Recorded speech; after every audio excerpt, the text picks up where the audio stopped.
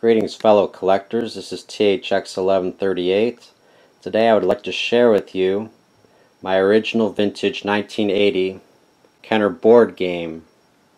It's the Star Wars The Empire Strikes Back Hoth Ice Planet Adventure game. Your objective is to be the first player to acquire sufficient force to battle and defeat Darth Vader. And finally, this black square you have to land on by exact count added his 10 force cards, and in about 4 rounds he defeated Darth Vader. So let's see how you do that.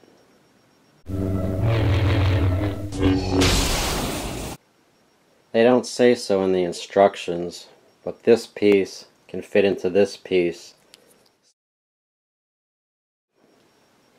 So all the Millennium Falcons can be stacked on the same space. This is what all 4 Millennium Falcons look like stacked on top of one another. So the highest spin goes first. You start at the Rebel base. They don't have any special artwork for it or color for it, which is odd, but it does have a black arrow. Should also say gain 2 force cards, because every time you pass it, you gain 2 of them unless there's something that tells you otherwise. Each player starts with 2 force cards. So you spin the spinner. If it lands on a line, you spin again. You can move from 1 to 13 spaces on the spinner. There's 10 adventure squares on the board with pre-printed instructions you have to follow. This one moves you ahead 2 spaces, in this case into the Stormtrooper battle, which the illustration is a Snowtrooper, of course. I'll explain battles in a minute.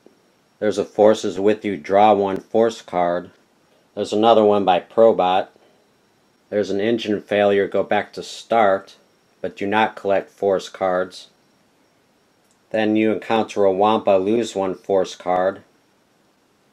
Add attack, move back 2 spaces, and you move back into an incident card space, and then Tauntaun dies, move back 4 spaces. In the inner circle around Darth Vader, you have a bounty hunters on your trail, lose 2 force cards. Dark side of the force, lose 3 force cards, so if that drops you down to less than 10, you have to exit and go past start again. Pick up 2 force cards at the Rebel base, and then go around again until you have 10 force cards or more. Then you come back. The last one is Darth escapes, go back to start, do not collect force cards. When you land on one of the 12 blue incident squares by exact count, you draw 1 incident card from the deck, such as collect 1 force card from each player. Let's take a look at all the incident cards. There's a Yoda card where you can draw 2 force cards. A Ben Kenobi, draw 1 force card. Defeat a Wampa, draw 2 force cards. And then to collect 1 force card from each player, which can be fun. The dark side of the force can make you lose 1 force card. These are the cards that make you advance to the battle squares. Most of the time that can help so you can collect force cards. But I've also drawn one in Darth Vader's orbit, so you'll notice there was one that was blank, and a couple that let you spin again.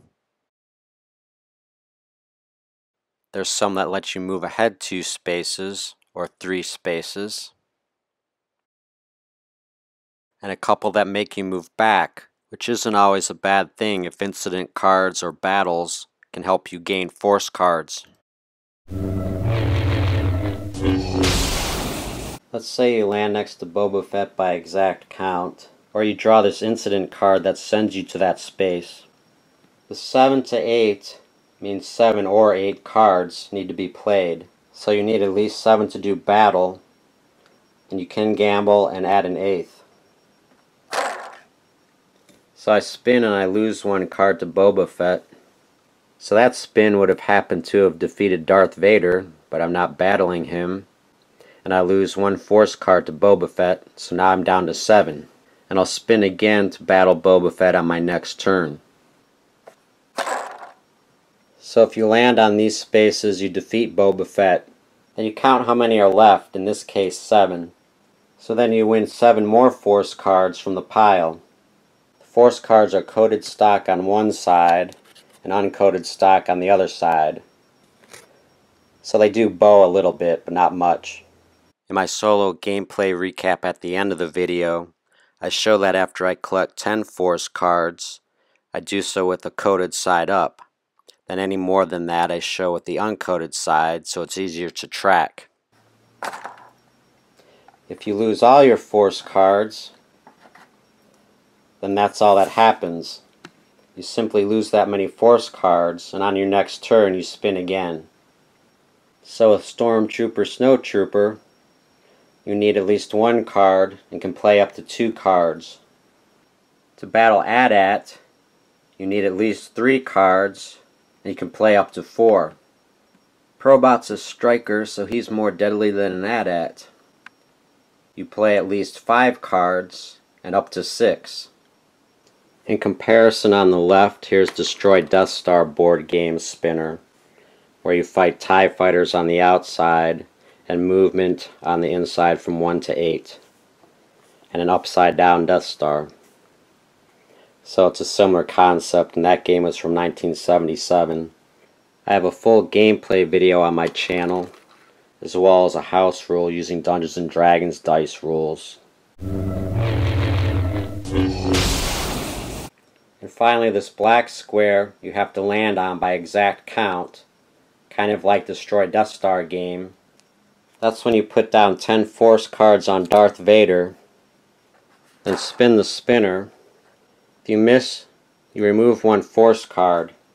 On your next turn you spin again. What the rules don't state, and they should, is that it should go around once. So you just barely miss defeating him. You remove another Force card, and on your next turn you try again. Now if you lose to Darth Vader,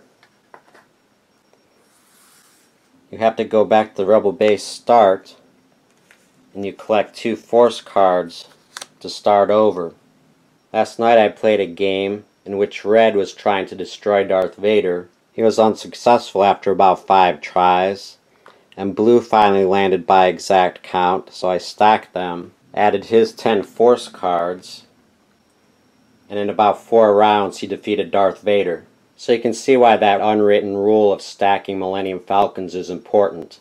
If you defeat Darth Vader, so that's how you win the Star Wars Empire Strikes Back Ice Planet Hoth game.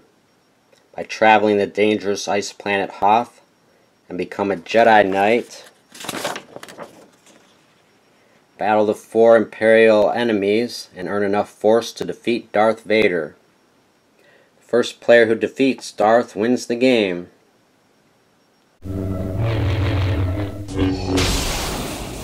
In playing the game with 4 players, what I did, number 1, I used these X-Wings from Destroy Death Star game so I could tell who has what cards.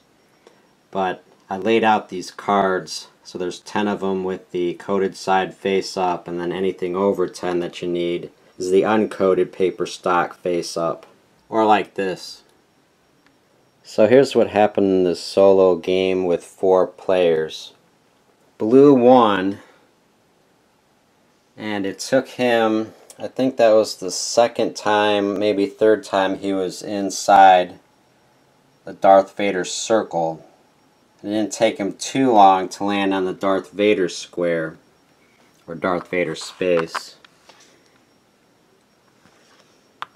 And yellow got there after him.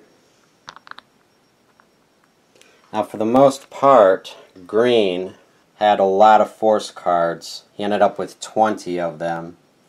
But he kept hitting this. Darth escapes go back to start. Do not collect Force cards. So he had to go back here and go all the way around the board again. And he also hit this once or twice. Engine failure, go back to start, do not collect Force cards, which is the same effect. So he ended the game up right there with 20 cards. In the inner circle, yellow landed on an incident space, and he had to go battle Probot. So he lost his chance to do battle with Vader in the inner orbit, and he had to move all the way over here. So blue won. After 6 chances, he had 4 cards left, and this is how many extras he would have had. 5 extras. So yellow ended up with 4 force cards, so he had 4 more chances to defeat Darth Vader. And these are how many he had over 10. 1, 2, 3, 4, 5, 6, 7. Then red got sent back to start. He had 10 force cards and 1 extra. At one point, he lost too many cards, so he had to exit. Green also hit those spaces, but he had so many force cards it didn't matter. He just hit that a couple times. That was frustrating. So the moral of the story is the strongest Jedi does not always win. And he does not always have the best luck. You have this very large instruction sheet. I've been showing the printed rules at the end of my game videos because I want to get right into the game. But I go the extra yard as a bonus and show all of the rules as they're written. So you can pause these to read them.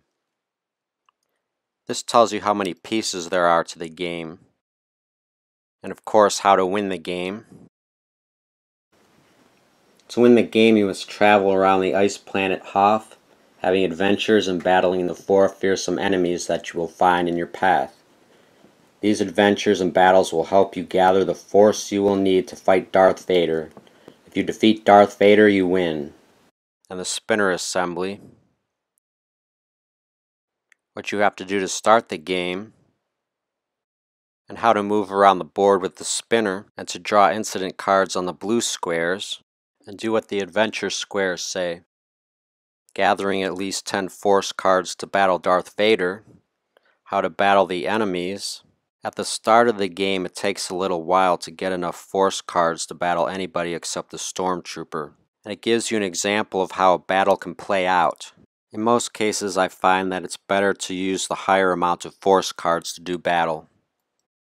And finally how to battle Darth Vader, and what to do if you lose, and how you win the game.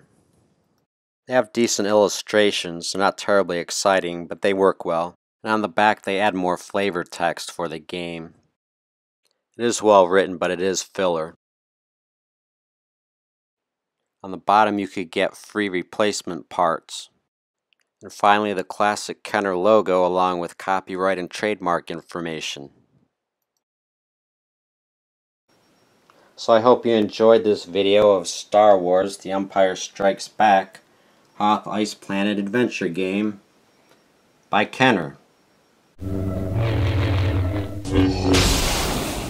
Check out my playlist of Star Wars and other collectibles. Please subscribe and click send me updates so you don't miss another interesting video. Once again, thanks for watching.